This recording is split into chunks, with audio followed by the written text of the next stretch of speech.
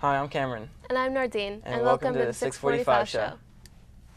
We would like to begin this edition of the 645 Show with a story that is particularly important to the Egg Harbor Township community. In memory of their son John, the Elliott family established the John R. Elliott Foundation and Hero Campaign in October of 2000. The Hero Campaign for Designated Drivers seeks to end drunk driving tragedies nationwide by promoting the use of safe and sober designated drivers. The high school Communications Academy had the pleasure of meeting with the representatives of the campaign to discuss its message and how the community can help bring awareness to the cause. Hi, my name is Layla McIntosh, and today I'm here with Christine D'Alessandro and Bill Elliott. And we are going to talk to you and bring you information on the Hero Campaign. So, Mr. Elliott, what is the Hero Campaign about? Well, the Hero Campaign is an organization dedicated to preventing drunk driving by promoting the use of safe and sober designated drivers. It was inspired by the tragic death of our son, John, who graduated from EHT, was class president in 1996, went on to the United States Naval Academy where he graduated with distinction. And then as he was traveling home for his mother's birthday in the year 2000, July 2000, was hit and killed by a drunk driver. So out of our grief, but also out of our desire to honor our son's memory, we created the Hero Campaign, where the hero is the designated driver, because the person that hit our son had been arrested earlier the same evening, released to a friend who, instead of driving him home, put him back behind the wheel while he was still drunk. We have a number of events that you can participate in. Layla, one coming up is our Hero Walk we have every year on the Ocean City Boardwalk. This one is October 29th, but we have others in the future as well. And they're fun, they're uplifting, but they still get the message across, and they're good fundraisers. But we also would like people to take the Hero Pledge by going online at herocampaign.org, or also by spreading the word with our wristbands. And also we have window decals that you can put on your car that say, "Be a hero, be a designated driver." It's all part of the message that if everybody had a designated driver, we could end drunk driving tomorrow.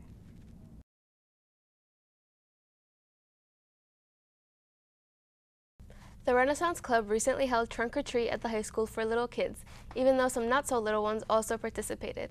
Community members decked out car trunks as little ones raced to collect their treats. The event promotes safety, and representatives from the EHT Police Department and Fire Department were on hand to educate the kids. Madison, Canali, and I were fortunate enough to document the event. Here's a short recap of how it went down.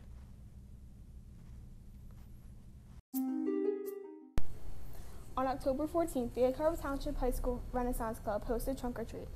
People decorated their trunks and had some pretty cool wow factors, which is always a good thing when you're competing in the best trunk contest. You had to get creative with your trunk decorating if you wanted to win.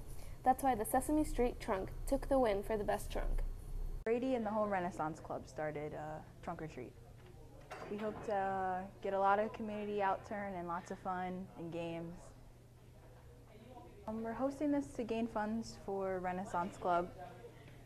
The pizzazz is how we choose best costume and trunk. Wow us with your ideas. As you look around, you see many kids dressed up in their favorite costumes playing games. These games consisted of mini bowling, basketball, soccer, hula hoops, and you could even get your face painted.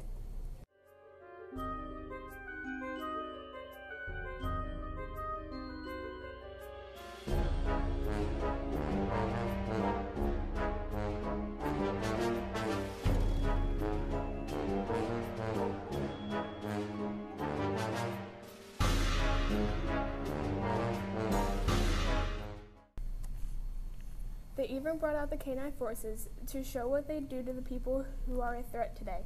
We have Officer O'Hagan, Officer Shepard, and Officer Bates to show everyone what they can do for the officers.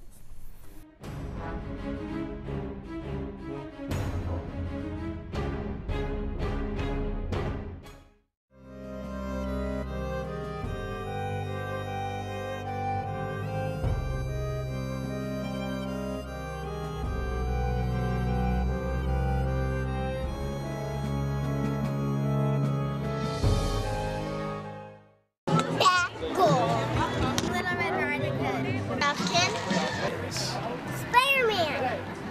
Say I'm Mike.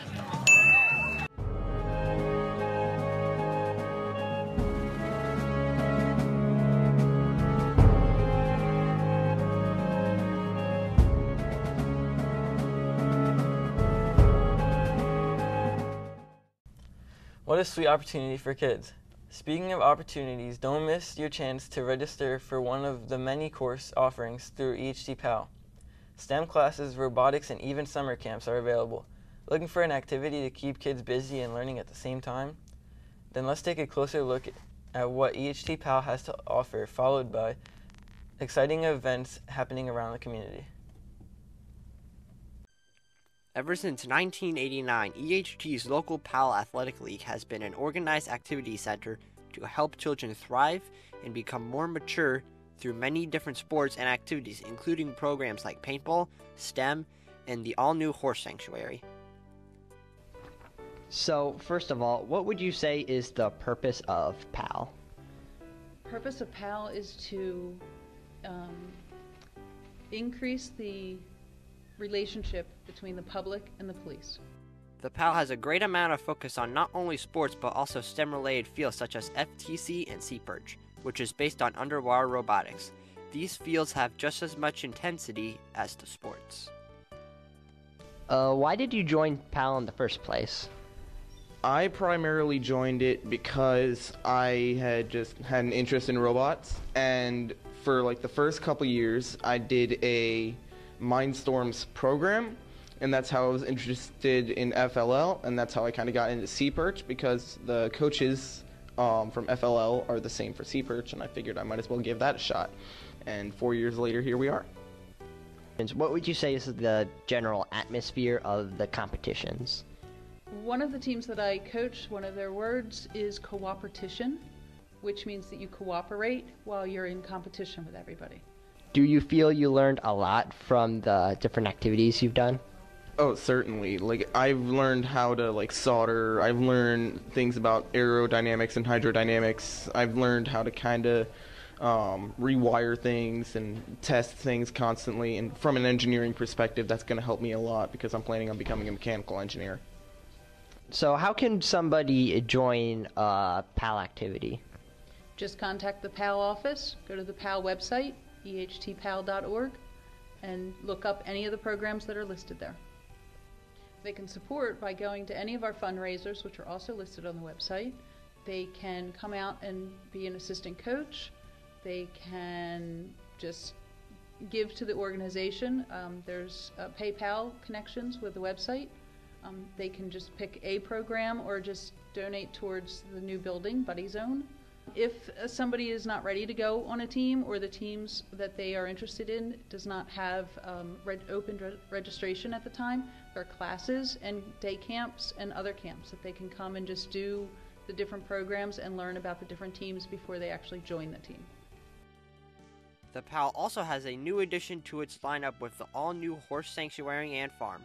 After 3 years, it has finally arrived, allowing participants to take care of horses, goats, and fowl. They also have a community garden as well. For nearly 28 years, PAL has been allowing kids to grow and prosper, all while making new friends. So did you get any new friends in Sea Perch or make some new acquaintances? Oh, certainly. First I have this reporter here who's my friend. I actually have my best friend who happens to go to ACIT right now. His name is James, and I met him through Sea Perch and FLL. From now, we can only see how much PAL grows and develops as time goes on. Definitely, I would first suggest to kind of take a little bit of time to set aside and learn about what you're actually going to be doing, what's the program you're interested in, and if you can come in with a little bit of knowledge, even like the slightest amount, like what a Sea Perch is, then that's going to help you a lot into getting in. As for then after that, then I would definitely suggest trying to get into PAL and become a little bit more active, because this is a great program and they're putting a lot of money in to have a new building just for the robotics things, and it just feels pretty cool in the sense that you're able to do a program with all these people and everyone's so friendly and things like that. It's just a really good thing to do. Troy Corrington, EHT News.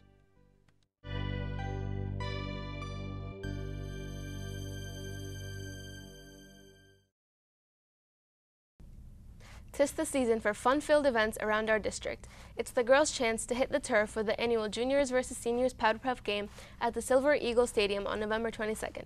The game kicks off at 4. If there is a chill in the air, consider heading over to the bonfire immediately following the Powder Puff game. Warm your bones and show your spirit by cheering on our football team as it prepares for its traditional Thanksgiving game. Wake up early Thanksgiving morning and head back to the high school for some football at the Turkey Bowl, where the EHT Eagles will take on its rival, the Mainland Mustangs. The game starts at 10 a.m. If your Thanksgiving meal leaves you feeling stuffed, then sign up for the turkey trot and fun walk placed at the Nature Reserve on November 25th. And finally, there's a chance for the little ones to get up and close with the big guy at Alder Middle School's Pizza with Santa event on December 8th from 5 to 8 p.m. Thank you for joining us for this edition of the 645 show hosted by the Communications Academy. Have a wonderful holiday season.